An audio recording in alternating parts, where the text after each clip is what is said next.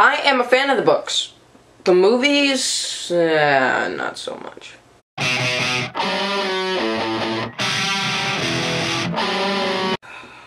Oh. Diary of a Wimpy Kid, Dog Days. I teensy bit enjoy the first two. I think that they're a fun waste of time if you have nothing else to do on a Saturday. Just plop that in, go to sleep. No, I don't actually fall asleep during movies. I can't even take naps. I have sunburn. This is probably the most random review ever. I'm not even reviewing the movie. I'm just like, oh my god. You know what? I'm just gonna go into the negatives right now. The plot. The plot is a negative because just listen to this. It's about the summer and Greg Heffley wants to get the girl. He wants to play video games and he goes to a country club.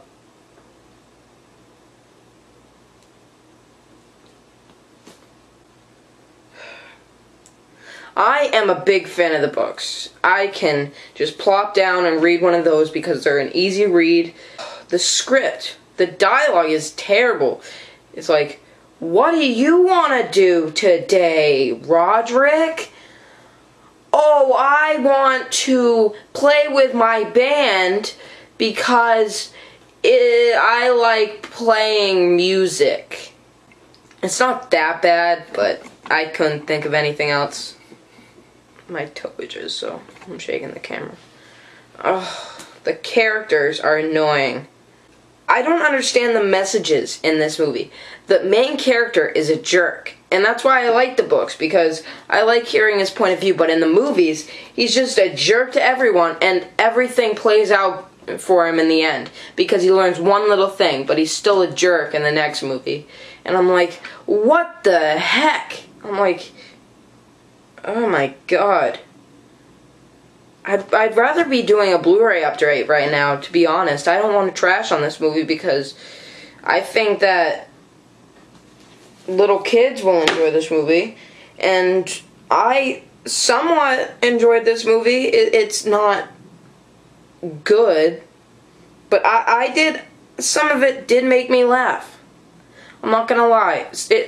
It's gross out humor, and that's what Diary of a Wimpy Kid is known for. It's known for gross out humor. It's known for fart jokes, and it's made for, like, ew, he kissed her. Ew.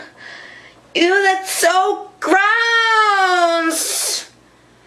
But some of it is kind of funny, even if it has been done in every comedy movie from the past 100 years. The predictability is crazy. I knew that something was gonna bring these two, the father and son, I knew that something was gonna bring them apart, and at the end something was gonna happen, and it's like, I'm proud of you, son. You're my son again. It's like, he's been a jerk to you the whole movie, and now you're forgiving him? It's like, he's like the worst son ever. The cliches, again, you've seen them in every single frickin' movie, and shut up, computer! I did enjoy myself, but I actually snuck into The Dark Knight Rises for like a few minutes, so... Actually, it wasn't a few minutes, it was like 10 seconds, but I do wish I was in there. The pacing was really off in this movie, too. I was bored in parts.